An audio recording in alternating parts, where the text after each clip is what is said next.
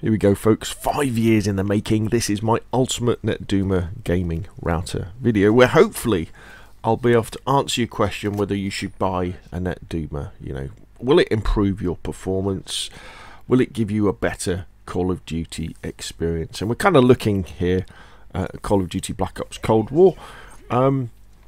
But you're saying, well, wait a minute, what about the 5 years? Well, because what we're also going to do is we're going to go back and look at the stats I created with my Netduma for Modern Warfare 2019, and also way back to Black Ops 3 on the Xbox 360 of all things, because that's kind of when I first got my Netduma and started using it an awful lot. And that will give you some more in-depth data on these amazing gaming routers.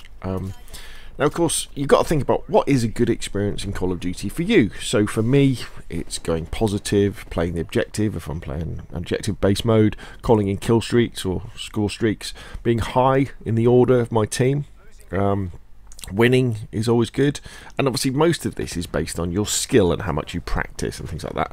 But a big chunk of it can be down to how good your connection to the game is. And generally, if you've got a better connection with Call of Duty, you'll have a better experience. And Netduma routers, what they do is they give you that better connection, because they allow you to control the overall internet bandwidth to the various devices in your household, so you can make sure that you've always got a chunk of it for your multiplayer gaming.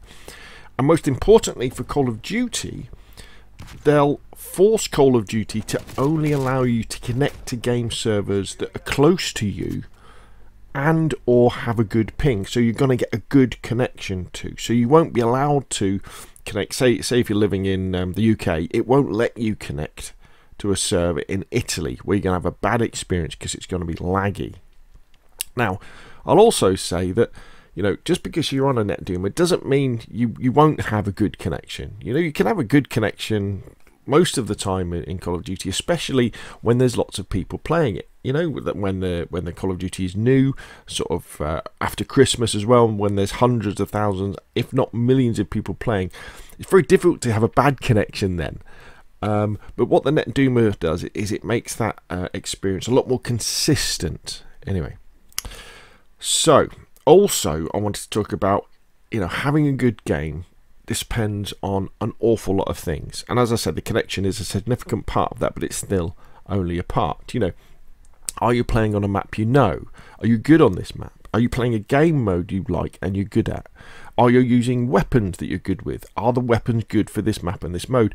Do you and the team you're with play the tactics that are playing to your strengths? And importantly, and I think we forget about this sometimes, are the enemy team playing in a way that plays to your strengths, you know, allowing you to shine? Also, you know, how tired are you? How relaxed are you? How focused are you? Are there any distractions that are going on?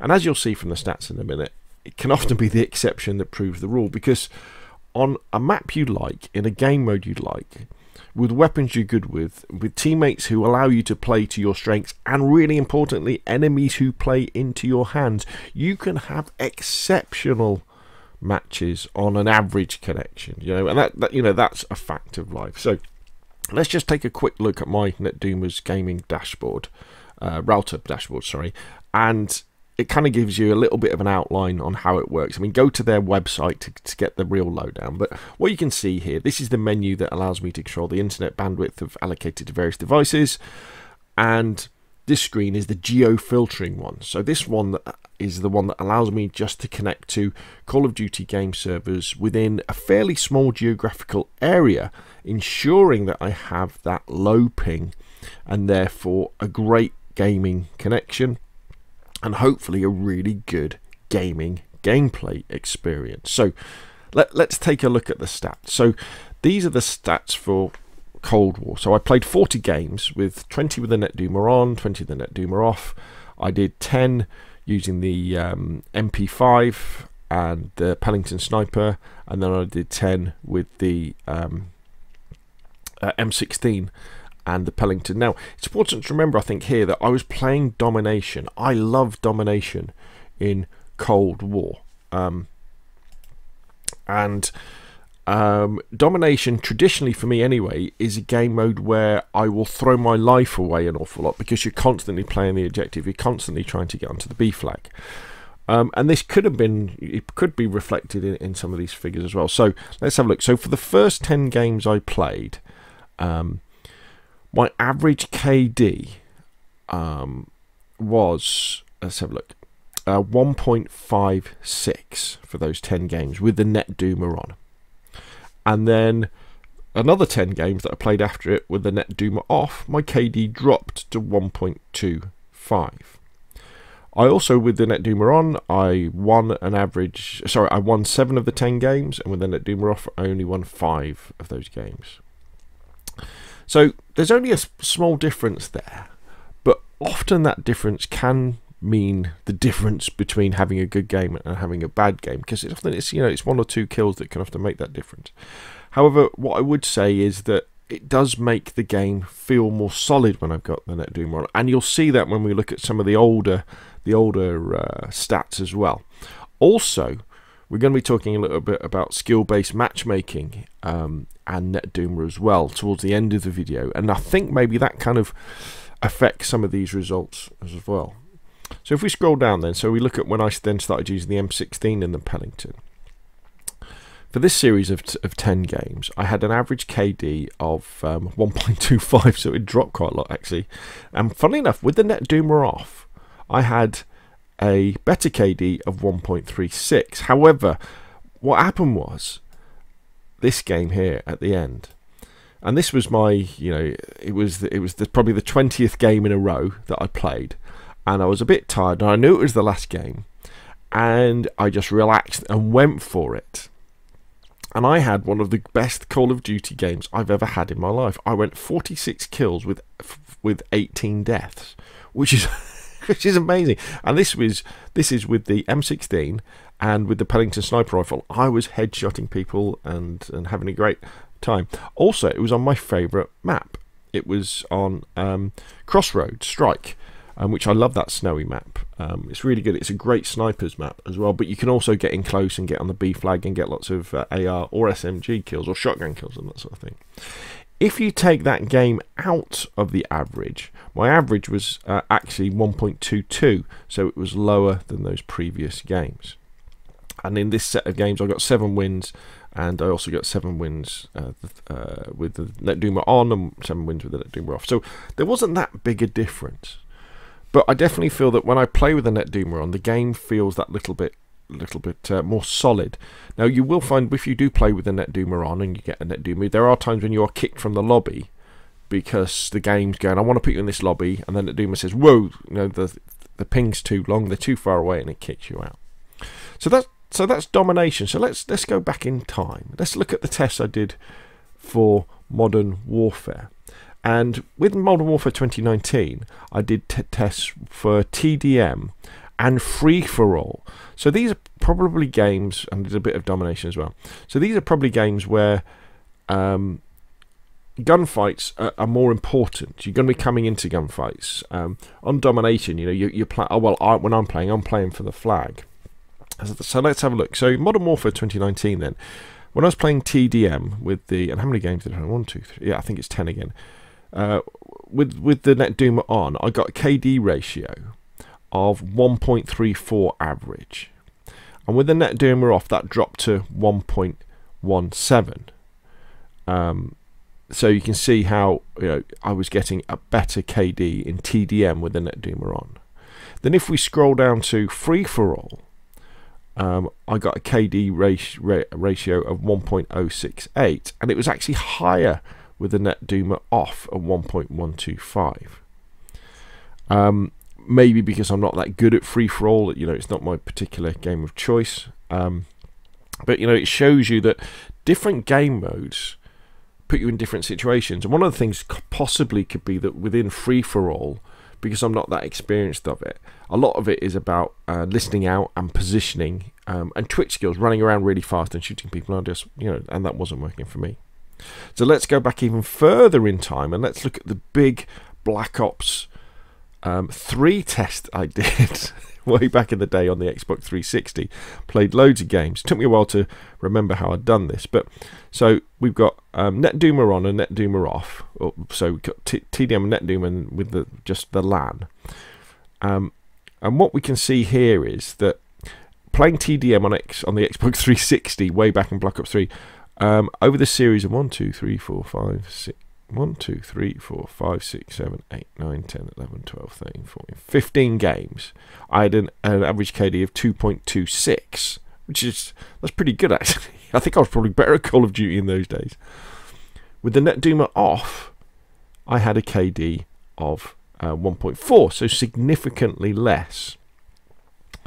9 wins, 6 losses with the Netduma on, and 9 losses, 6 wins with the Netduma off. Now what's interesting is this could be, thinking about it, this could be maybe when I was the best at TDM in Call of Duty, where this was really the only game I played. You know, when I think about Black Ops 3, I'd played Infinite Warfare. You know, I came back into multiplayer gaming. Well, started a multiplayer game with Infinite Warfare and played it an awful lot, but was really crap. And then with Black Ops 3, and when I started playing that, and I'd also had a chance to practice on other Call of Duties as well, I would put in so much time practicing and learning the maps and learning things. So I was probably, you know, at one of my best experiences. So let's scroll over and let's have a look at Free For All. So Free For All, with the Netduma on, I had a KD of 1.65, or I guess we call that 1.7. And then with the Netduma off, I had a KD of 1.49. So again, that's a case of, you know, obviously I was doing better with the Netduma on. And what I will do is I will link in the description down below to my videos that I did about these results, because in the video I go into a little bit more depth about, it's not always about your KD. It's also about how many times you can get into the top 5 or the top 3 or actually get a win in a match. So for example, in free-for-all with the Netduma on, I had 3 wins and 4 seconds. Whereas with the Netduma off, I had 1 win and 1 second. So although the KDs seem close, you know, you think, well, 1.7 and 1.5, that's only 0.2, isn't it? It's not much of a difference. But that difference meant that I was in the top 3 an awful lot more, you know, and I won 3 times more games. So those figures might be sort of appealing to you, and you're thinking, oh, right, interesting. So let's talk a little bit about skill-based matchmaking now and how the Netduma affects this. Now, I don't think back in the days of Black Ops 3 I don't think there was probably that much skill-based matchmaking going on. I think over the last couple of years they've definitely fine-tuned how skill-based matchmaking works, and they've definitely made it so that your average player, like myself, has a better experience in Call of Duty, and you're less likely to get hammered in games, and you're more likely to do alright, occasionally have very good games. And I think they're very clever with this now. I think, although we'll never really know, I guess, unless someone hacks into the code how they do it with their matchmaking, I think probably what happens is their skill-based matchmaking system puts you in lobbies that allows you to do alright and have, say, above average games sometimes, below average games occasionally, and then I think every now and then it throws you into a lobby that will allow you to perform very, very, very well, and that then gives you the adrenaline buzz to keep playing the game. So if you have an amazing game, say once every 10 games, and then the rest of the games are all right, you're more likely to keep playing, aren't you? And that's Exclusive Asco, right, when he talked about skill-based matchmaking, said it's really more of a retention-based system. The idea is to keep players playing. Now, how does the Netduma affect this? Because the Netduma is saying, well, actually, you're only allowed to connect to a certain number of servers that are fairly close, so that's limiting the amount of players that you can connect to. And it's very important to remember this, that cuts both ways. Because it means that if you're playing at a time of day when there's a lower population of players, say very late at night, or say in the afternoon, things like that. I tend to find that when there's a lower population of players, the players that are playing tend to be better because they're the really committed ones.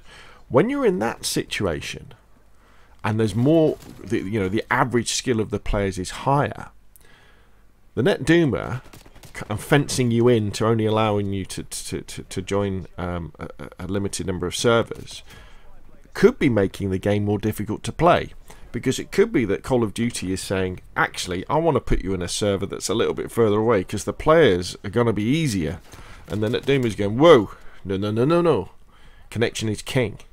We're going to put you into this server. So it puts you in puts you into a harder lobby. However, because you do have that better connection, you may well be able to perform better. Now, at another time of day, when there's a lot more players around, and I think the more players that are available to play, the average skill goes down, because you've got a better, you've got your normal players, say in the evenings or on weekends.